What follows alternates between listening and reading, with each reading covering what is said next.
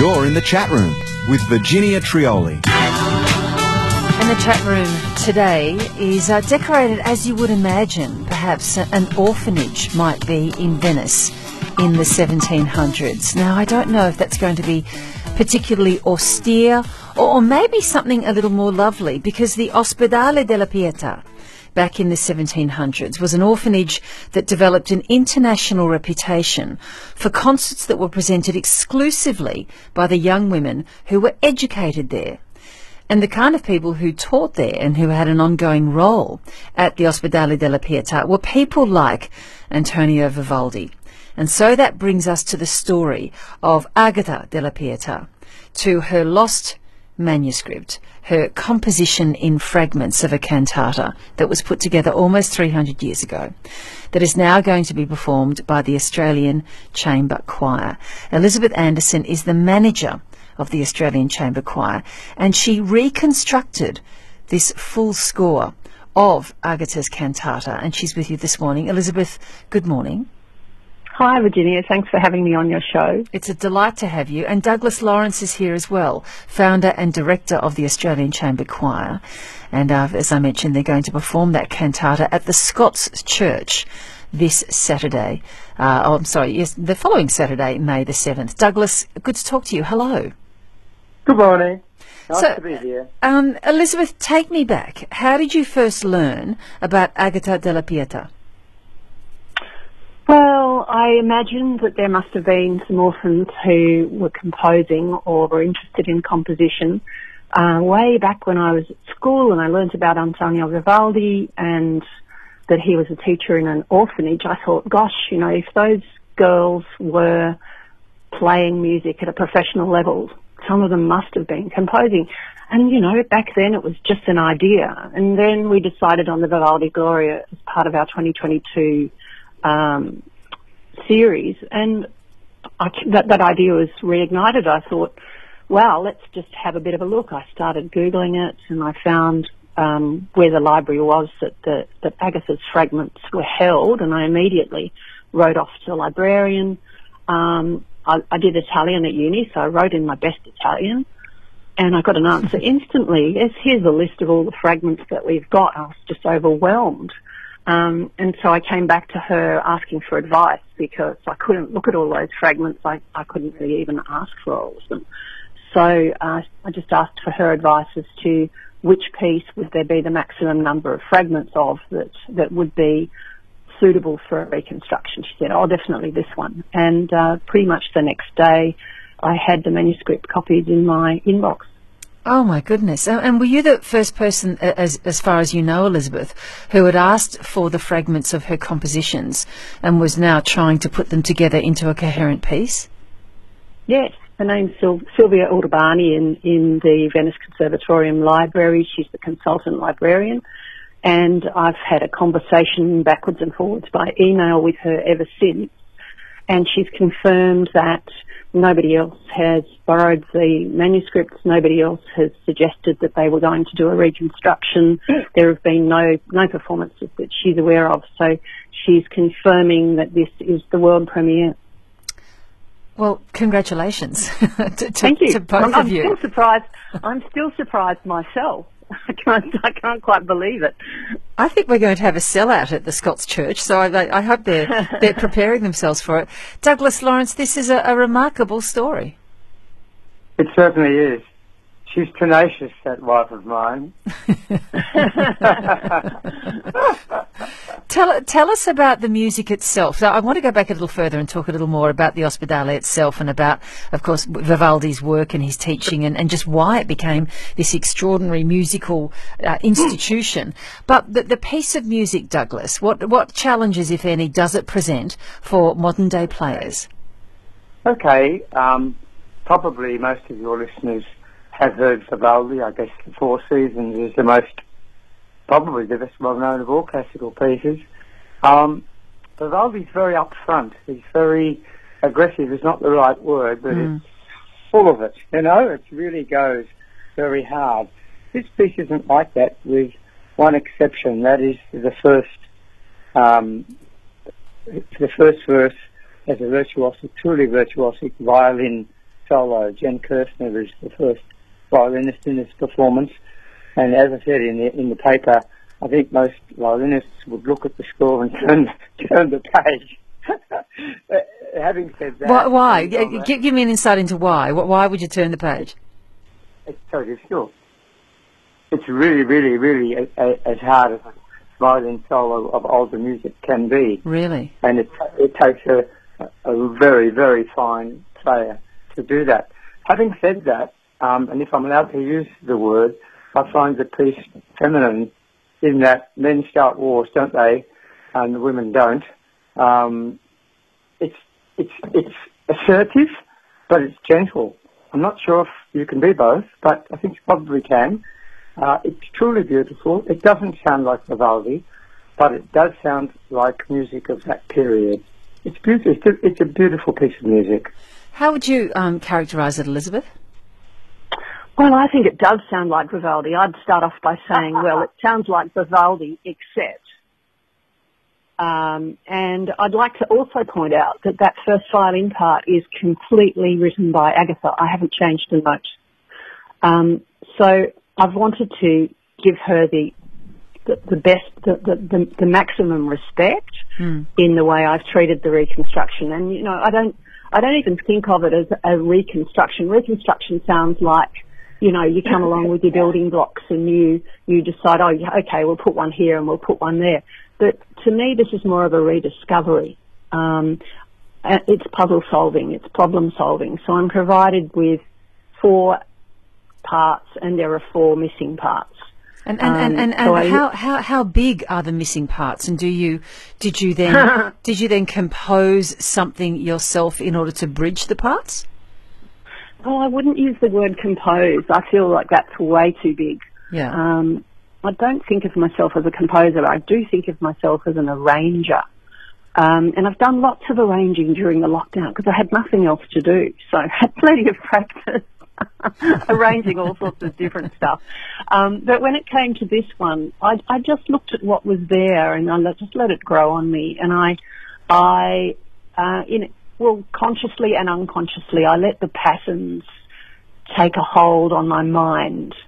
And then when I was working out what went in the spaces, I was reusing those patterns as much as possible, which is what those composers did. They did a heck of a lot of, these days we call it recycling. Yes. So I feel like I firstly didn't change anything that was provided at all, and just went with what was there and then tried to work out what was intended in the missing parts.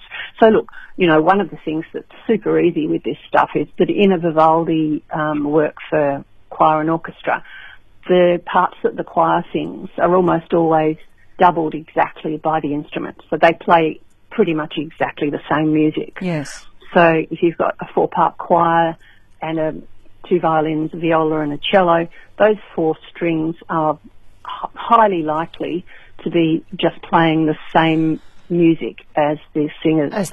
When you say you've got 4 missing parts, sometimes you can just say, right, well, that part's going to be the same. I had an alto part for a choral alto, and I simply got the second violin to play the same music. And where I had the first violin part, oh, wow, the introduction is incredibly ornate and really virtuosic. Obviously, nobody could sing that. But once the choir comes in, it becomes reasonably straightforward, and then I got the soprano to just double the first violin part. So I had to write a tenor part, and I had to write a tenor part that could easily be doubled on the viola. You know, it's not as difficult as it sounds. No, and what you're describing there, for anyone who might be familiar, and you say you're insisting this morning, Elizabeth, contrapoint to Douglas, that it does actually sound like Vivaldi. If you're familiar, we'll let people decide for themselves. Yeah, indeed. But if anyone listening is familiar with Vivaldi's sacred work, and his sacred music in particular, that's what you hear. You hear the choral parts, or the solo singer are singing almost an identical line to what you're hearing from the cello and the violin, and they repeat themselves. The phrases get repeated over and over, perhaps using different words and singing different parts of the sacred texts. So that's something we'd be familiar with. There's one little Yeah, well, there's one exception there where I mean, I don't want to make it sound too easy. The spot where I got stuck, there are 6 movements. So 3 of the movements have the choir in them and 3 don't. And so those 3 movements that don't have the choir, I then found myself with only 2 parts. And that was the first violin part, which is just gorgeous and very solistic, and the cello part. Okay, so I've got a bass. And from that bass, I can work out, particularly with the hints of what's going on in the first violin part, I can work out what the chord is, what the harmony is. But in those 3 movements where obviously there was a soloist singing, I had a lot less to go on, and there was a lot more freewheeling in terms of creating the solo singer's part. And our son Jacob came home from Switzerland. He's working as a solo freelance tenor, and he did a course at the Schola Cantorum in Basel where he did quite a lot of improvisation and reconstruction from early sources. So this was right up his alley, and he was fascinated to look at what I'd done, helped me with some proof sheets and some corrections, and then he said, well, go on, Mum, do the solo movements. And I said, oh, gee, I'm not sure if I can. And he said, of course you can. It's just the same as the choral movements. He said, you know, just work out the chord, put in a skeleton part, and then fill it out. I thought, oh, okay, I can follow those instructions, what I'd been doing all along. But as simple as that. Oh, yes, I think I can do that. So with him sort of standing there and looking over my shoulder and telling me that it was okay, I managed it. You're listening to the manager and the founder and director of the Australian Chamber Choir. They're talking about the elaborate and fascinating reconstruction process they've gone through in order to recreate, bring together the fragments of a composition that was put together by someone known as Agata della Pieta, who was passed to the orphanage, very famous for orphanage, the Ospedale della Pieta in Venice back in the 1700s, and who went on to become a star student of Vivaldi and others, and apparently wrote this manuscript which survives in fragments and which Elizabeth Anderson has put together. Douglas Lawrence, what does it feel like as director of the Australian Chamber Choir? What does it feel like to know that you're bringing to life a composition that has not been heard, perhaps maybe not ever, but has certainly not been heard in almost 300 years, from a young woman who didn't go on to have a career and have a voice and have a position in the artistic firmament? Well, that's a very good question, and I would say it gives me the shivers. I think the whole thing is a kind of miracle for which we have to thank Elizabeth. But I feel humbled by it. I'm not a particularly humble person, but this is an extraordinary thing, and it's a world first. So I mean, you know, it's better than winning a gold medal at the Olympics. This has taken 300 years, and I'm just staggered by the whole thing. And rehearsing it has been a joy all round. We're all gobsmacked, really. Elizabeth, what is it about that place? Why did this orphanage become such a centre for music and important music of its time? It's a very good question, Virginia, and I don't think I'm qualified to answer it because, you know, I've really done the tiniest amount of research. I've just happened upon these manuscripts, and it's not as if I've been researching the musical orphanages of Venice for a great deal of time, but somebody has. Sorry, to jump in, Elizabeth, were there more than one? There were 3. So it was a bit of a thing. Wow. And there is someone in Melbourne, a novelist, who has been researching the Venetian musical orphanages for at least a decade, and her name is Christine Valens, and she's just written a novella which has won a prize called Water Music, which I just happened to read about in The Age a few months back. And I was so delighted to discover that she lived locally. Came for a call, we got chatting, we've got to know each other, and she's coming along to do a pre-concert talk at 1:45 on the day at all the concerts. So we're really delighted to have her along and to have her be able to feel out what it was like to live in one of these orphanages as an orphan, and to grow up learning music from some pretty amazing teachers. What an extraordinary story. And I do remember reading about water music. Christine Ballant is her name. And so as Elizabeth has just said, she's going to be giving that pre-performance chat. But what an extraordinary coincidence that the person who has researched the book and written it is also here in Melbourne. Yeah, it's all the stars have aligned. I mean, this was really meant to happen in Melbourne, not in Venice. Do you know if there are any tickets available at the Scots Church to hear this inaugural performance? Yes, there are, but I would suggest strongly that people book. I think it's always a good idea to know where your seat is when you arrive at the door, and we've got just a few premium seats left up the front, which I'm sure will get snapped up.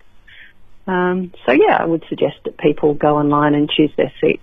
Getting some wonderful comments as we listen to Elizabeth Anderson and Douglas Lawrence. What a great story, writes Terry. I'm happy to volunteer my services as a location sound recordist to capture this event. If there are no plans to do so currently in place, please pass my number to the guest. Do you need these services, Douglas? Fantastic. I'd like to talk to that person. Douglas, Elizabeth. Yeah, no, I'm talking to you, Douglas. Do you have someone booked to record it?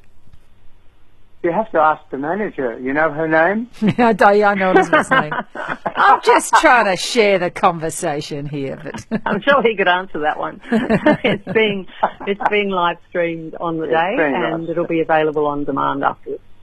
But I would like to talk to that person. Please put me in touch with him. I will certainly do that.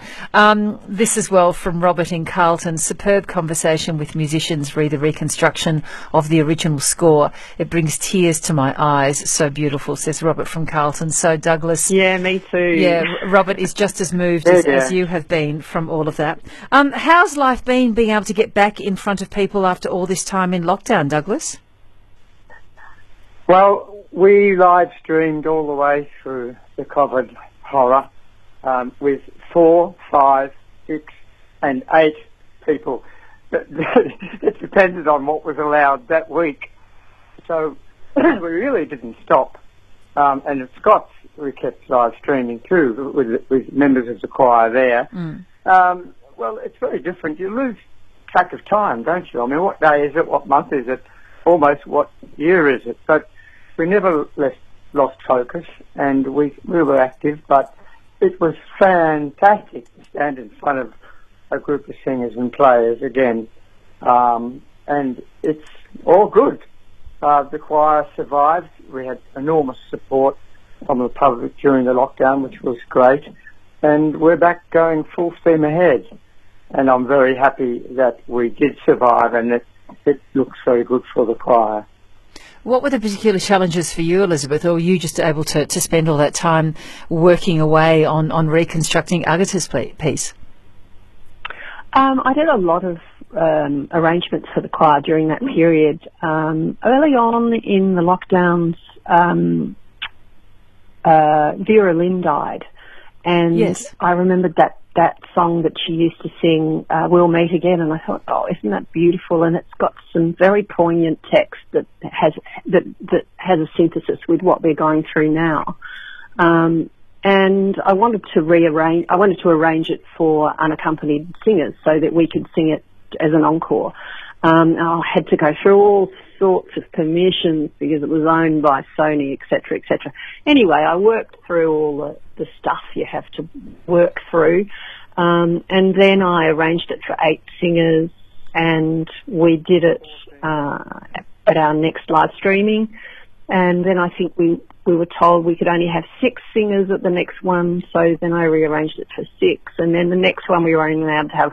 So I kept on rearranging the same piece, which was a great exercise. It was a great preparation for the reconstruction work with Agatha's cantata. And I rearranged all sorts of other stuff during that period too, because I had time on my hands, and it was a bit like doing jigsaws, you know. Much more useful and in the end rewarding exercise, I think, to do this than to do jigsaw puzzles. When and where will people find it if they'd like to listen or even see the live stream? We've built our own live streaming platform, and it's super easy to book and get into and get your access. If you choose, you can pay a little bit more and get 3 concerts for a little bit less. And we call it Access. That stands for the Australian Chamber Choir's excellent streaming service. And you can just punch it straight into your search engine. computer at access.auschoir.org, or you can just access it via our website, Australian Chamber Choir.